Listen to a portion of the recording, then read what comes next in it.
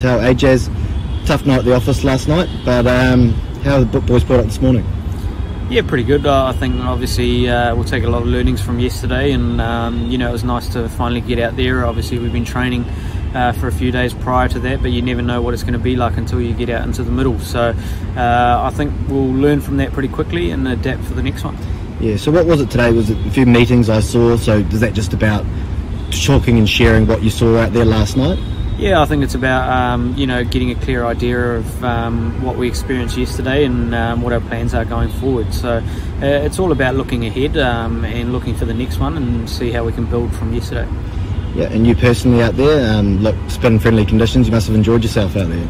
Yeah, it's always nice as a spinner when you come onto a surface that's actually giving you a bit of assistance. So it's really important that you try and make the most of it. Obviously it would have been nice if the circumstances were a little bit different, but in saying that, I think it's a great experience for all of us to kind of go out there and do our thing on conditions that favour us. Yeah, and we saw a bit sort of coming off the surface and gripping, turning, bouncing. Is it about, as a spinner, also bowling into the wicket as much as anything? Yeah, I think on surfaces like that where you do have that much assistance, sometimes it's just about control.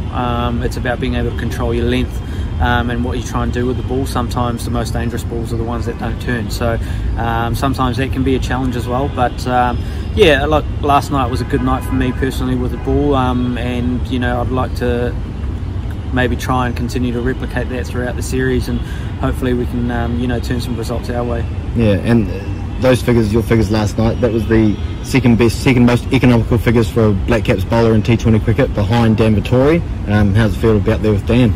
Yeah, it's pretty cool. Obviously, two people that I really look up to when it comes to spin bowling as a left armour are Dan and Rangana. And Rangana was there yesterday, so I had a brief chat to him, and I've got a chat lined up with Dan today, just talking around his experiences in Bangladesh and stuff like that, so I'm looking forward to that as well. Yeah, and Dan would be a great resource, I'd imagine, just to sort of bounce ideas off. Yeah, definitely. Obviously he's played a lot of cricket around the world, and he knows as a left armour, I guess, what challenges he faced and what differences he came across as he travelled around the world. So it'll be nice to be able to pick his brain around the differences that he faced and what challenges and how he kind of adapted to them. And I'm hoping that that'll kind of give me a bit more of a head start, coming to conditions like this. And just finally, Ajaz, I guess benefit of a quick turnaround is you just get to get out there and show your skills off once again. Yeah, 100%, and that's a great thing. I guess in a condensed tour like this, you don't have much time to kind of dwell on the past. You just keep looking forward and moving on, and I guess looking to see how we can improve and where we can improve for the next one. So yeah, it's all forward thinking, and looking forward to the game coming up. Ajaz, thanks very much, mate. Thank you.